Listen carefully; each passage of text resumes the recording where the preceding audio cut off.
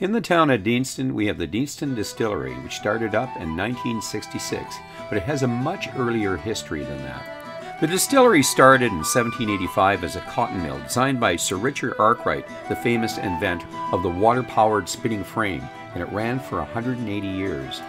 The mill shut down in 1965. But a year later, the owner of the mill, James Finley Company, in a partnership, started up the new Deanston Distillery. The distillery has some old school equipment, like the open top 11-ton cast iron mash tun, and it's the only one like it in Scotland. It has 8 60,000 litre steel washbacks, 2 18,000 litre wash stills, and 2 16,000 litre spirit stills. The stills have a bulbous constriction in them, and the line arms are slightly angled upwards. This helps take out the sharp tones and leaves the fruity esters. The river teeth powered the old cotton mill, as it does today for the distillery. The cotton mill was powered by 4 water wheels, including Hercules, second largest in the world. In 1949, they were replaced with water turbines, which are still used today. The river teeth is not only the source of power for the distillery, but is also the water that they use in their whiskey. Deanston single malts are bottled at a minimum of 46% ABV. They're non-chill filtered, and no color is added.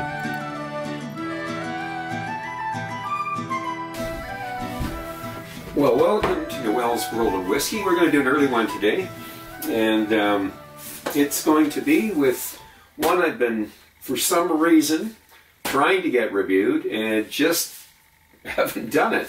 So Deanston, a bit of an old friend of mine. It is a whiskey that I am going to do both 12 and the 18. I was introduced to this quite a few years back. Though I think this is only the second bottle I've had. So, anyways, I will show you the bottle. There it is, and a little history behind this distillery, because it's not like a lot of your traditional distilleries, the older distilleries that were built during different stages of whiskey booms, and some, of course, didn't survive because there was also whiskey declines. It was a bit of a roller coaster in the early days. But this distillery here actually got started in 1965. Now, the buildings are incredibly historic. And really, I'm going to get a little assistance here. I did a bit of research through the years, but you forget things. But basically, originally, this distillery was a cotton mill. And it is located on the River Teith. And it is, actually, the River Teith is a very important part of this distillery because that's where they get their power. In fact, it's one of the few places in the early days that actually had more power than it needed, and it had I think at one point 4 water wheels. It had one water wheel that was actually 30 and a half feet in diameter, the largest in Europe and the second largest in the world. It produced 300 horsepower. I believe that was called I think that one was Hercules. They had one called Samsung. So they had 4 wheels. Now these wheels operated up into the 40s until they got into, they produced hydroelectric power with gas turbines. Pardon me, no, they produced it with, it was still water. These were water turbines. And the quick history on Deanston, of course, is that it was originally a cotton mill. And I believe it was Buchanan that started the original. It was a flax mill originally, but he did the change up. Now there's a famous designer, Richard Arkwright, that basically is the brilliance behind the design of the cotton mill, and you see that architecture dating back to the 1790-ish, early 1800s, and then of course the changes in the community. Now, Richard Arkwright's fame was that he was the first to get we'll say the spinning jenny. I think it was Hargraves created the spinning jenny, but to get the fabric tight enough, you needed water power. So Richard Arkwright was an inventor, brilliant man. He actually created, or we'll say he advanced the spinning jenny to where it actually produced really high quality textile. And this mill operated for 180 years, right up into, I think it was 1964. The Finley family, we'll say James Finley and Company, were the people that really got that cotton mill up and running. And they basically, they sent up this young kid, James Smith, to manage it, 17 years old. James Smith turned out to be brilliant himself, because he basically did a lot of changes in the mill, in the community, built the community around the mill, and probably maybe a bit of a change from Dickens' days, where you had kids being put to work at a very young age and not getting an education. Well, he actually supplied really good housing. There was coal ranges in each of these homes, places to dry their clothing. He also it was mandatory the kids went to school. If they were going to work in the mill, they had to have an education, and they even had evening schools. They had basically a modern community, and James Smith is known for advancing both the machinery, the structural, and also he's actually famous for soil drainage, and I think it's called Deanstonization in that. A very interesting fellow. He spent 40 years. Did eventually retire. When he was finishing up at the mill there, things were probably, they'd finished their peak and they were probably on the decline. Now, eventually, world competition and that, the mill does shut down, and in 1965, the original owners, Finley, and they were kind of concerned, well, we can't just let this mill sit here. It's a huge building. Huge buildings, and so what they decided to do, let's get going and maybe look at designing a distillery, because that was during the distillery boom in the 60s. And so I think just trying to think, it was Bullock that they teamed up with, and they basically turned it into a distillery. 9 months it took, and they had to remove a few of the floors there to get all the pot stills in. But the distillery ran for a good 10, 12 years, and then we have the decline. And it was sold to, I believe it was Invergordon, who did shut it down. Invergordon basically passed it on to Burns Stewart, and Burns Stewart got it up and running again. And of course, Burns Stewart was absorbed by a Distill company. But other than that shutdown period, for it was 8 years back in the 90s, it's been a productive distillery. Their focus has been non-chill filtered, no color added, usually around 46 up to cask strength. And they work a lot with the bourbon casks, and they do some Oloroso finishes and other casks. So, some other information on the distillery itself. Now, obviously, the distillery doesn't look like traditional distillery. You're not going to have the pagodas and, the unique chimney and et cetera, you'll see in, let's see, a Strathisla, pardon me, or let's say, a Cardew, or one of our more traditional distilleries. It's a big old cotton mill, but it is the Richard Arkwright's architecture from way back the early 1800s, well, actually late 1790-ish, early 1800s. That makes it a historic landmark. And there's a lot. It's a huge building. And several other buildings. They did have to build My understanding was they did build the a new building for the washbacks. So this is a company focused on quality, and they have had more success recent. Certainly were under the radar for a long time because their whiskeys were used more in blends, and they still are used in blends. It is a smaller percentage that is a single malt, but they are starting to increase with the more demand for single malts. So, well, that's it for now. I think we better get into this review. This is going to be certainly a review that I've been waiting to do for some time. We have, I think this is bottle number 2, if I remember rightly, but I'm going to bring it up close so you can take a peek at it. It is naturally colored. So there it is. That is the 12-year-old. I do have an 18. We will be doing that later on. So hopefully we are in. And Deanston Twelve has a visitor center. And I'm certain there'll be a lot of history on the cotton mill as well as the distillery itself. It had quite a few, there was 3 different water wheels, and one of them, I think it was called Hercules, was the largest in Europe, and I think the second largest in the world, 36 feet in diameter. And they just recently unearthed, I think there's a film on it, there's a YouTube film on it there of them unearthing that, and I think it might be on display as well. So anyways, the nose.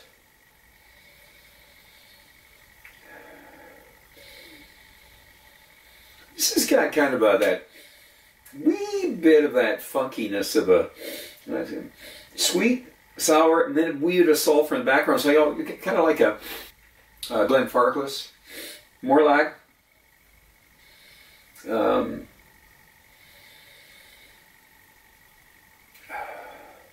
So sweet and sours. We've got the caramel toffee notes, and wee bits of chocolate going on. This is sort of familiar to me because I've had this around a while, but I could confuse this with another Scotch. It's there's some Scotches that are very unique. Like I just did a Loch Lomond. Loch Lomond is unique. That's got a unique nose. This is more of a traditional. You get certainly with the sweet and sour notes there. You are getting some of the spices. I am getting I'm certainly getting oak here, and the malt is coming through. Nice, very nice nose. This is, sometimes when you get into a nose there, you're trying to catch something new. You're trying to pick up something new, and I'm getting new leather. Yeah, the smell of new leather, almost as though you had a new leather upholstery in a car, a brand new leather upholstered car. And if you've ever been into a leather shop, new leather. With, again, the sweet and sour notes in the background. Even a slight bit of floral stuff coming through now. I'm getting the apples and the pears. So we are getting more stuff going on here. Probably more happening right now because it's earlier in the day. I'm picking up more. So yeah, the apples and the pears are more prominent now. Okay, the palate.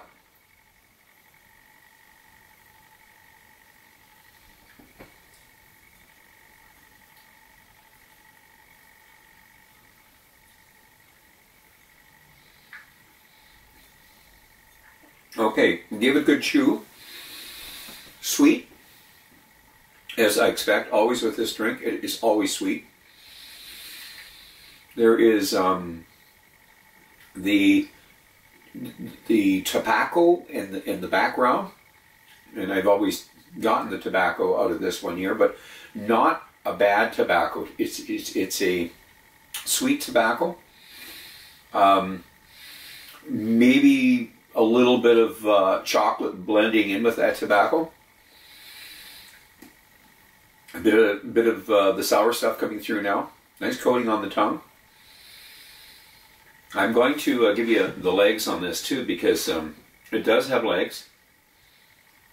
So again, I did mention that the tongue, it's a velvety coating.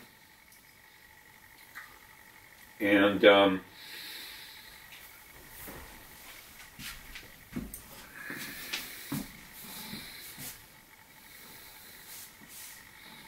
I find if I do this a little bit slower there, we'll get those legs.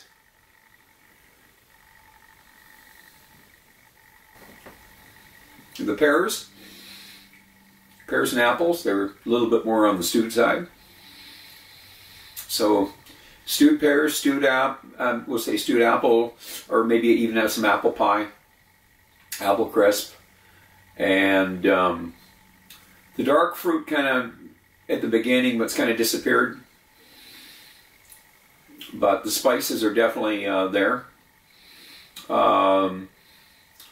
The pepper kind of can bounce back and forth between that and the tobacco. The chocolate is definitely dark chocolate. So to the finish.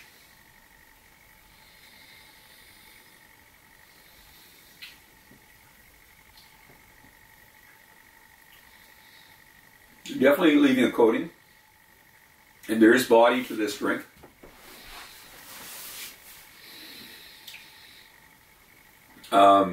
Certainly not a dry finish. Pretty moist.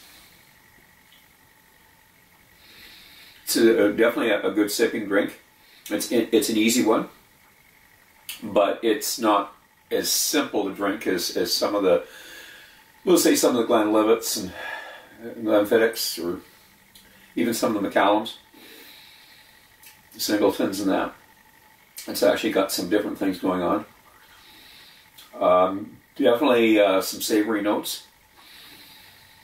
I'm getting the nose here as I'm tasting the finish. It's interesting. It's got a nose on it. So I'm going to say a medium finish. And not a lot of alcohol burn to this for 46, you know. I've got the dark fruits come and go, but the peanut butter's there, the nutty notes, and you know, normally I get a little bit of vanilla, but you know, I did get the wood earlier, but I'm going to say this has more of the sweet. It had more of the sweet pears and or even stewed pears, stewed apples. Just for some reason, I'm just not getting the vanilla, and I haven't always got vanilla out of this one here. So, but overall, it's a nice balance between sweet and sour, and spice, and tobacco, and a little bit of the chocolate, and of course the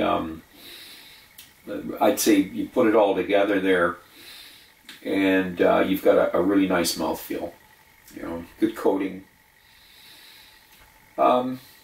This here, I'm going to say this guy here, 84-ish, somewhere in that area there is where I'd put it. It's definitely a good value for your money. I'm going to have to check and see what I paid for this. The dollars I spent on this was not a lot. I bought this one probably a couple of years ago. I have had a couple of these bottles, but I don't remember this ever being pricey. But I will check on the price on it because I have completely forgotten. So I haven't done my homework there. I'm going to add some water to this, okay?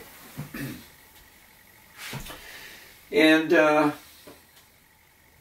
bottle itself, I wasn't, you know, I'm not really I don't really judge bottles like some of the reviewers do, but I do like some bottles, and I've always liked the shape of this bottle. I mean, maybe it's not a practical shape for storage, but I just like the shape of it. It's easy to hold on to. I'm not going to drop it. So let's give it a little bit of water. Not a lot, just a couple of drops. Good enough.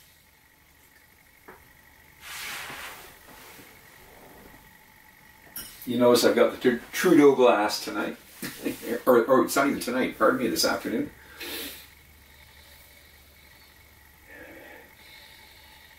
Oh yeah, yeah. More of that savory stuff mixed in with the sweet, almost a slight bit of licorice, and there is no smoke. Could be the charred barrel. So there is now honey coming through. Honey mixed in with the pears, and the savory notes here. Savory notes, a little bit of floral. Okay, water again, palate.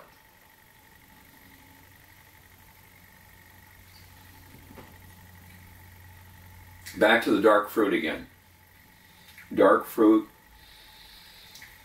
I did mention the licorice. Wee bit of the licorice in there, but the peanut butter is prevalent. And I haven't lost that nice coating it leaves on the tongue there.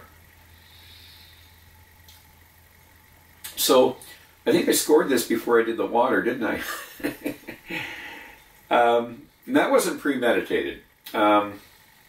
It can take the water. You can add water to this. The water seems to it's brightened it up, but it hasn't killed any of the well, it certainly hasn't killed the spice notes, which it's mellowed them out a little bit more. Like the tobacco is almost it's barely there, but it's more the chocolate, and you got the pepper. Cinnamon kind of showed up, and yeah, it's worth throwing a wee bit. I only did a few drops, but that's all it seems to take. Overall, this drink it's ticking all the spots. Why am I giving it an 86, 85? Because I've got an 18 to do, and that's how I look at it. Whenever you can make 84, 85, 86, you know, early in the day maybe it might be an 84, and maybe I don't think it would go over 85 this one here, but I think 84 is fair right at the moment. That's how I look at it. I try to be fair about the price, and I know approximately what I paid, but I don't want to give it to you right now, so I know that I do factor the price in on my scores. I think this is over $75, but 84 is a fair score, I think, for this year. So I recommend it, 84. So I'm going to leave it at that. Deanston 12 years old, and I'm going to ask you to drink wisely, drink intelligently. Do not drink and drive. Until the next time, so much.